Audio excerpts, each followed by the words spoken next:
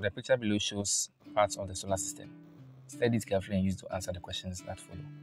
So A, name the parts labeled A to I.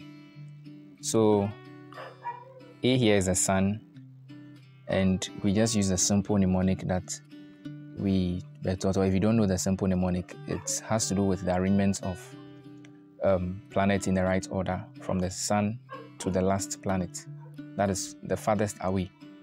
So the first one is my very eyes may just see under 9. Which of the parts named is known as the Earth? So which one is the Earth?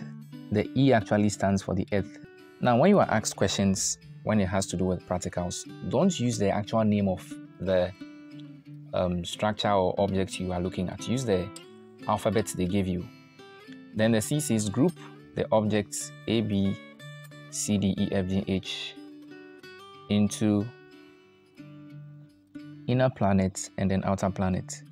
Okay, so A is actually not a planet. So A is supposed to be out.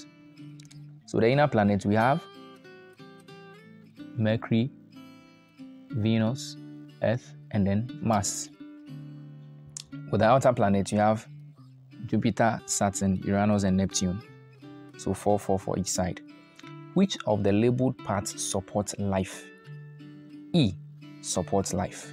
So we are asked to give 2 reasons why the parts named in D supports life. 1, it has vegetation. 2, it has water. Then F, give 1 difference between the parts labeled B and A. Okay, so B is made up of metals, but A is made up of burning gas.